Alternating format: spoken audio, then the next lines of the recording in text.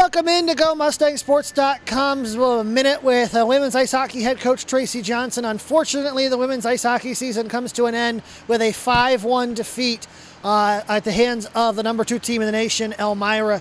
But coach, a lot to be proud of from your girls. They fought for 120 minutes this weekend and made Elmira work for absolutely everything they got. They did. You know, we can't control the conference schedule, and I'm sure, you know, going into this weekend being your last weekend, there can be that sense of, oh gosh, what can we expect here? But honestly, they took the reins and they wanted to control what they could. And like you said, I mean, they made Elmira fight for every second of that. They never gave up, and I'm just so proud of their effort this weekend. How fitting is it that Kellen and Sierra hook up one more time? I mean, Kellen's goal, that might be the best goal of the year. That was unbelievable. True Kellen fashion. That is the signature Kellen Whitman move there. So happy to see she was able to put one away against the number 2 team on senior day. You guys finished the year killing off 13 straight penalties, and you go 2 for 2 in killing off penalties this weekend against the number 1 power play unit in the nation. That's got to be a gold star for the weekend, I'm sure. Another thing we're excited about, you know, we struggled in terms of our PK this year,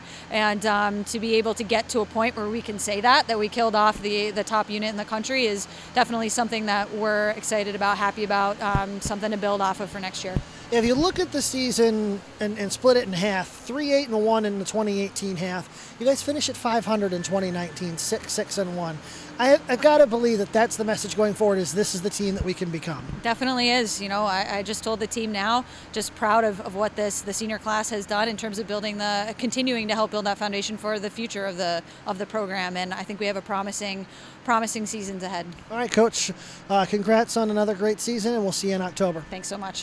For Coach Tracy Johnson, I'm Paul Taylor. Again, Elmira 5, Stevenson 1, as the Mustangs look ahead to 2019-2020.